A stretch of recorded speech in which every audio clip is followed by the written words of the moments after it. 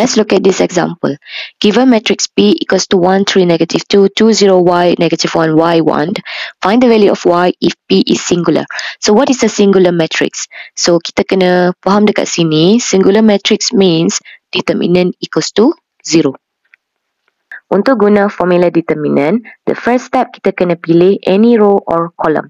So here saya akan pilih row kedua. Saya akan labelkan dia. So this one adalah A21. This one adalah A22, A23. Okay, then saya akan masukkan dalam formula determinant.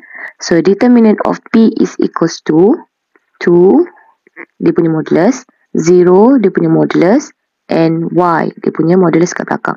Okay, kita tengok dia punya sign dia. So dekat sini, kalau kita tengok 2 plus 1, 3. So negative 1 to the power of 3. So dia punya sign adalah negative. Jadi saya kena letak negative. Okay, for this part 2 plus 2 adalah 4. Negative 1 to the power of 4 adalah positive. Jadi sign dia dekat sini adalah positive.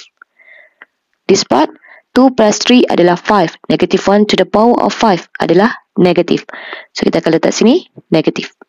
Then kita akan tengok elemen dekat sini. So elemen kat sini kita kena delete dia. So dia akan jadi for 2, 1 dia adalah row 2, kolom 1. Deletekan mereka. So kita akan left dekat sini adalah 3, negative 2, y, 1. Untuk kosong, dia adalah row 2, kolom 2. Saya delete mereka. So saya akan left dekat sini adalah 1, negative 2, negative 1, 1. Untuk y dekat sini, dia adalah row 2, kolom 3. Saya deletekan dia. So dia akan jadi kat sini 1, 3, negative 1, y. Kemudian for this part, dia ada kosong kan? Jadi saya tak perlu simplify sebab saya tahu dah kosong dengan apa-apa tetap dapat kosong. So saya akan simplify this one and this one lah. Okay. So kita simplify negative 2. Ni 3 plus 2y minus y. This one adalah y plus 3. Dan kita simplify. Negative 2 times 3, negative 6. Negative 2 times 2y, negative 4y. Minus y squared minus 3y. Dan kita simplify lagi. So we have negative 6, negative 4y minus 3y, negative 7y minus y squared. Okay. So kita tahu tadi determinant of P is equals to 0. Sebab apa? Sebab P adalah singular matrix. So means that kita tahu nilai dia mesti kosong.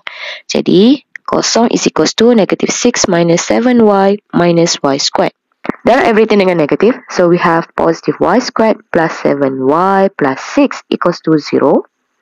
Factorizekan dia. So y plus 6, y plus 1 equals to 0.